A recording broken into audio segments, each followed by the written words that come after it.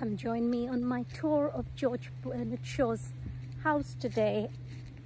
It is incredible. It was built in 1906 Shaw for £6,000 here with his wife Charlotte.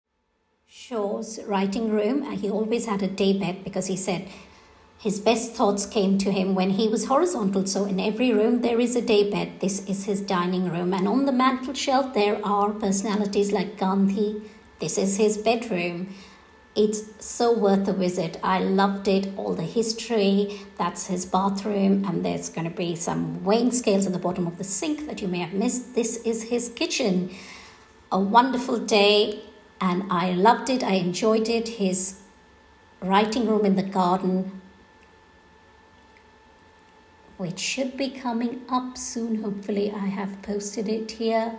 But this is his beautiful garden. He has an orchard and he used to chop wood. That's his writing studio. And let me show you his writer's hut in the garden. It's quite incredible. That's it. He used to sit there at the bottom of his garden and write. And everywhere that he wrote, in whichever room, he had a daybed. As he said, he had the best thoughts when he would lie down, when he was horizontal.